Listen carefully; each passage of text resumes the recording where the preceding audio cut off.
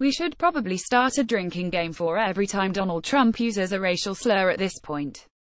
POTUS used his nickname for Senator Elizabeth Warren, Pocahontas, during an official White House event honoring Navajo code talkers who served during World War II on Monday.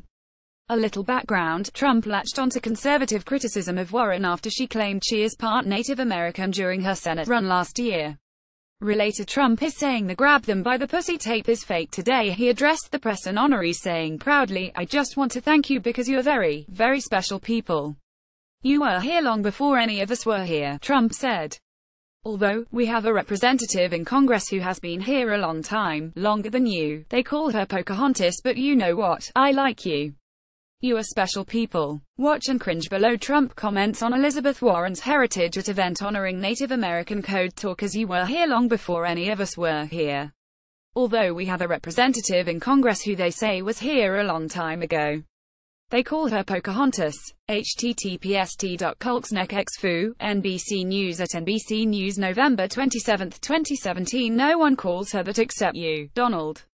The comment was met with silence from the attendees, but it didn't take long for Warren to speak out, telling MSNBC it is deeply unfortunate that the President of the United States cannot even make it through a ceremony honoring these heroes without having to throw out a racial slur.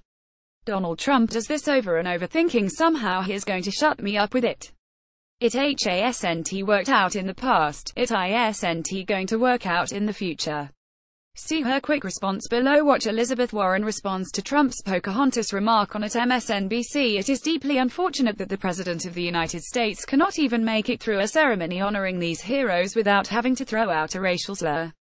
pic.twitter.com/1qntxdzr, NBC News at NBC News November 27, 2017. Press Secretary Sarah Huckabee Sanders has stepped in to defend Trump, saying the insensitive remark was not a racial slur even though it was, saying Warren's unverified heritage is the real offense. "I think what most people find offensive is Senator Warren lying about her heritage to advance her career. We wish we could say we're shocked by this."